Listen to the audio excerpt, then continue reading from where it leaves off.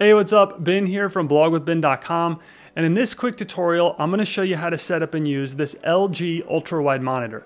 And if you've been on the fence about purchasing one of these like I was, then this video is for you. Because not only will I show you how to set it up and use it, but I'll also show you how to connect a laptop to it, and then we'll be going over some of the specs, and I'll give you an honest review of the product as well. But I gotta say, as a blogger, I'm pretty excited about having this much screen real estate. So with that being said, let's check it out.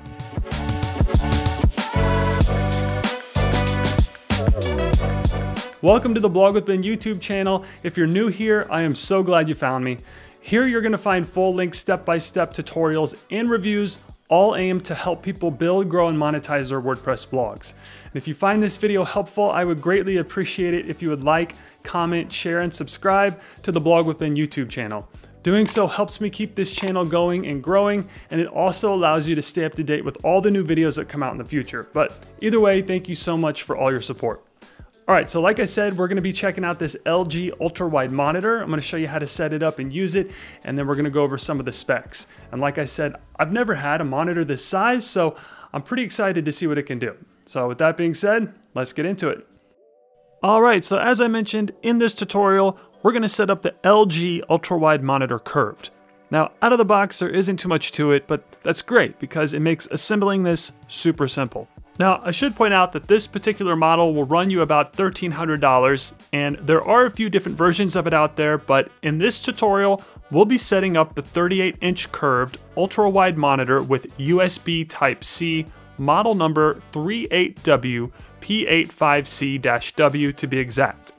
Then, along with the monitor, you'll get a stand and base, a power cord and adapter, along with the USB-C, DisplayPort, and HDMI cables.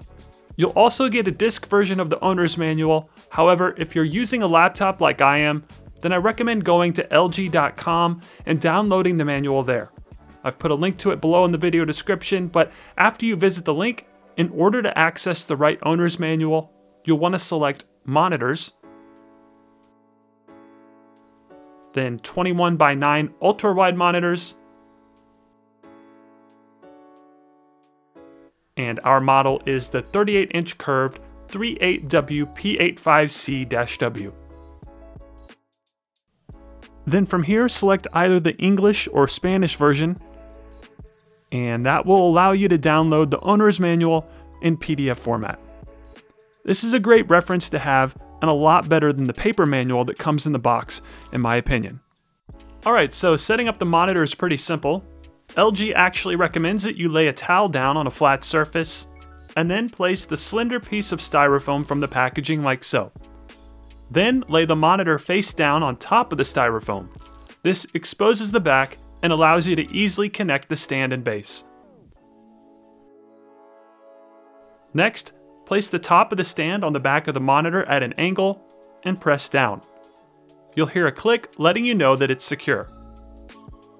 Then at the bottom of the stand, simply apply the base and screw it in with a few quick turns.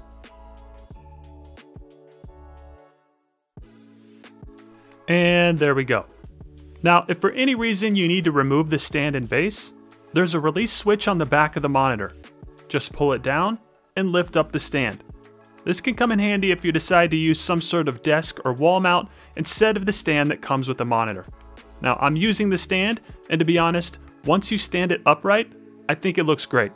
I love the minimalist look and feel to it. Alright, now adjusting the height and angle of the monitor is pretty simple. The angle of the screen can be adjusted forward or backward like so, and the height can be adjusted up or down a total of 4.3 inches by moving the monitor up or down. This gives you the ability to configure a comfortable viewing experience. Moving on to connecting cables and devices to the monitor. And if we take a peek at the back real quick, you'll be able to see what ports are offered. First, you have two HDMI 2.0 ports, two USB 3.0 ports, a display 1.4 port, an upstream USB-C port, headphone out for your headphones, and the DC in for the power cord. So first things first, let's plug in the monitor.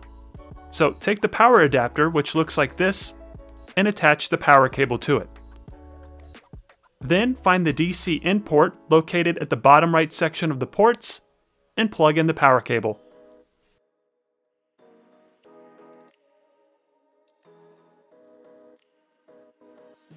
Now, when it comes to connecting a laptop to the monitor, you have a couple options. You can use a Thunderbolt 3 cable and plug it into the USB-C port and then connect that cable to your laptop. This is a quick and easy way to connect, and it also sends 90 watts of power back to your laptop, allowing you to charge your device while it's plugged into the monitor. It's pretty cool. However, for this tutorial, I'm going to be using my CalDigit TS3 Plus Thunderbolt station to connect my MacBook Pro to this monitor. And in order to do that, I'll be using the DisplayPort. So find the DisplayPort cable, it'll look like this, and plug it into the display 1.4 port like so.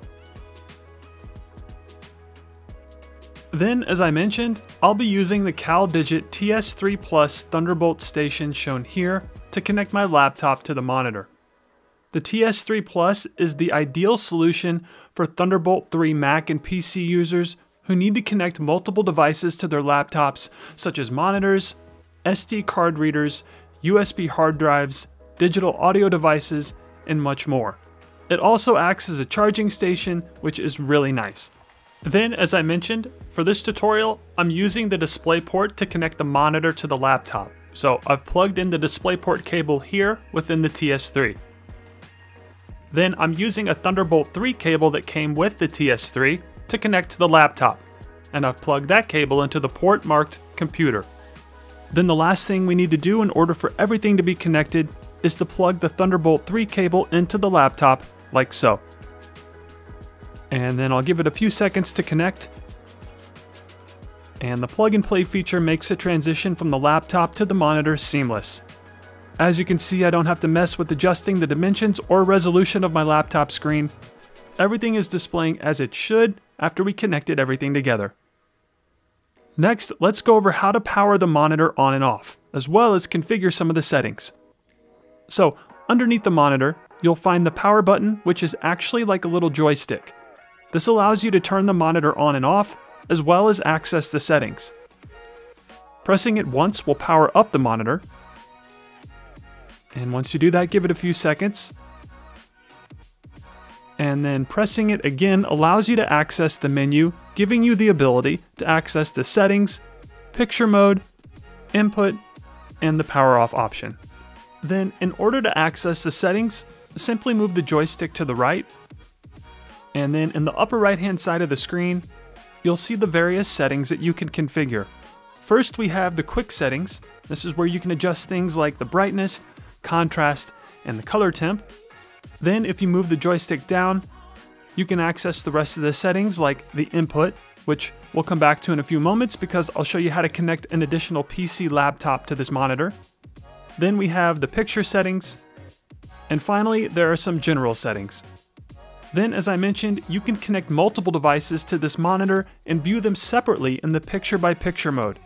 And for this tutorial, I'm connecting a PC ThinkPad along with my MacBook Pro to this monitor. Again, this allows me to connect a Mac and PC to the same monitor and work on two completely different operating systems side by side on one screen. And the way I'm achieving this is by plugging the PC ThinkPad into the monitor using the Thunderbolt cable that came with the LG UltraWide monitor. So I'll plug that cable into the USB-C port located here. And then after doing that, don't forget to plug this cable into your laptop. Next, you'll want to access the input settings. Then select PBP, which stands for Picture by Picture. Then from here, select that icon with the two screens. And once you exit the settings, you'll see that the screen on the left will display the Mac that's connected via the DisplayPort, and then the PC that's connected via the Thunderbolt 3 cable will display on the right. You can now work on a Mac and PC at the same time on one monitor. You can also have one input via laptop and the other be a gaming system. Regardless of what you use the picture by picture for, it's a really cool feature that can help you be more efficient with your work or gaming. Now, when it comes to the picture quality, I'm not a gamer at all, so I can't really comment on the features that would be beneficial to you if you're looking to use this as a gaming monitor. However, what I can tell you is that the monitor sits at 38 inches and has a quad HD resolution of 3840 by 1600 pixels. So this means that it isn't quite a 4K monitor, but for what I use it for, that doesn't really matter. I personally think the resolution is great, and the extra screen real estate has allowed me to be more efficient in my workflow, blogging, and video editing. I should also point out that the ultra-wide monitor is also a curved screen, and along with the 21:9 aspect ratio, this makes the viewing experience almost immersive. And when I was using two monitors with my old setup, I would have to angle them so that I wasn't having to turn my head as much. But with this ultra-wide monitor, the curved screen and aspect ratio take care of that and gives you an easy way to be more efficient with just one screen. And I have to say that after using this larger screen, I'm a fan. I love the ease of working with multiple windows open and being able to quickly adjust the size, location, and amount of each window I'm using. And as a blogger and YouTuber, this extra screen real estate has done wonders for my workflow, and I'm probably going to get another one for my studio. So with that being said, I'm curious to hear what you think. Feel free to leave a comment below letting me know your thoughts on this type of monitor. Hopefully you found this tutorial helpful, and as always, I've linked to all the products in the video description below. Feel free to check them out if you want. So that's going to do it for this video. If you found it helpful, I'd greatly appreciate it if you would like, comment, share, and subscribe to the Blog with Ben YouTube channel. Also, if you're looking to start a blog, check out these two videos on how to build, grow, and monetize a WordPress blog. They'll walk you through the entire process step by step. And as always, your support means a great deal to me and my family, and for that, I thank you. So with that being said, I'll see you in the next video, and thanks for watching.